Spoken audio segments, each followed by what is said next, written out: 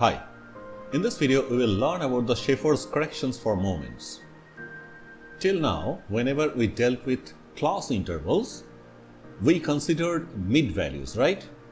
So for this arithmetic mean with class intervals, we were multiplying these frequencies every time with the mid value. See, f1 times m1 plus f2 times m2 like that. And also when we have that arbitrary point A, then also we dealt with the mid value of the class intervals. For the computation of moments about arbitrary point or about origin or from mean, when you have a group data like this, we consider the mid values of the class intervals. So the class interval that is starting from 1 and ends at 20 is having a mid value at 10. Here also from 21 to 40, the mid value is at 30, right?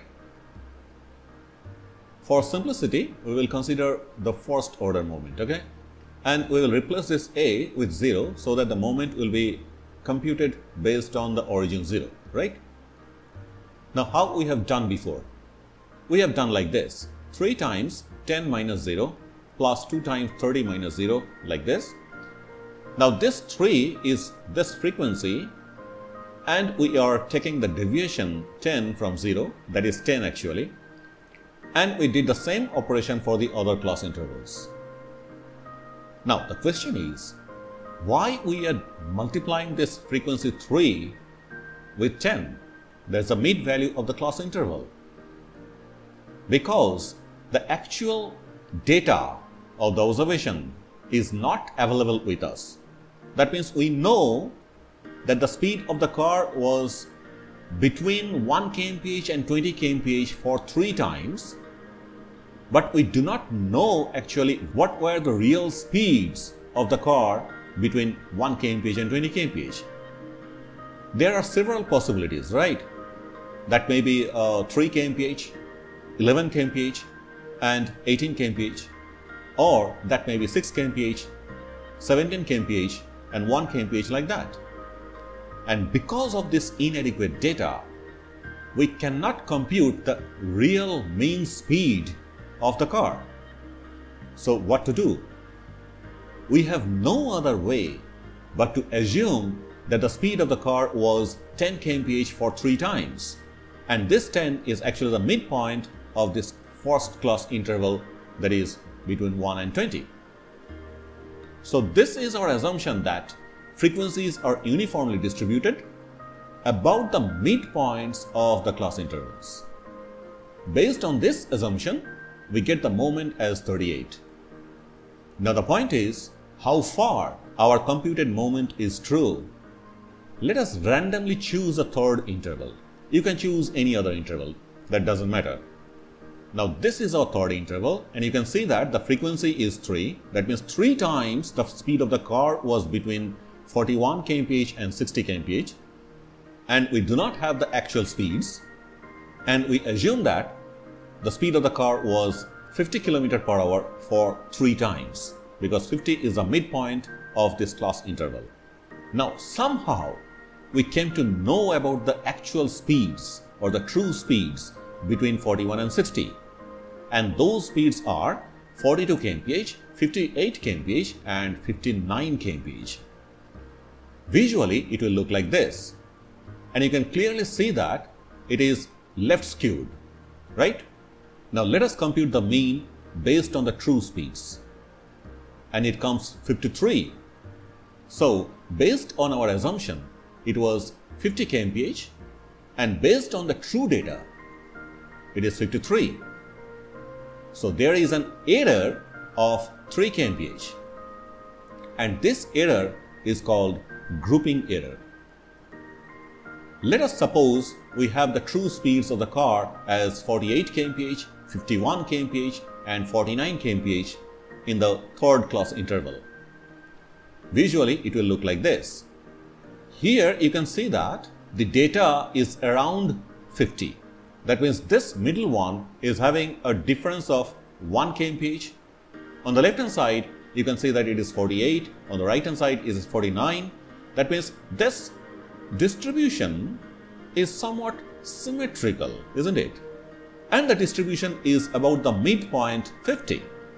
Now, if we go for the mean, what we get? We get 50.7. And the error has gone down to 0.7.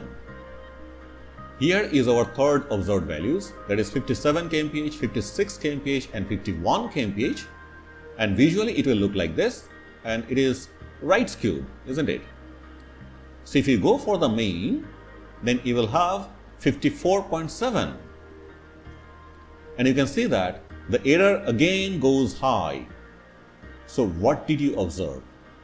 That if you have your distribution about the midpoint of the class and your distribution is almost symmetrical, then your computed moment will have lesser amount of error, right? But when you have highly skewed distributions or your class interval exceeds the 1/20th of the range, that means you have more than 20 class intervals in the given range, then you will have a considerable error. Sheppard has suggested some corrections for the moments with errors. Let's see. For the 0th order moment, for the raw moment you have no correction as well as no correction for the central moment.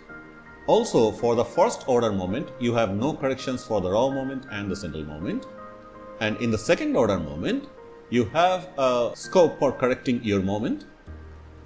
The corrected moment will be denoted by m2 dashed hat, and this is equal to your computed moment minus h square by 12.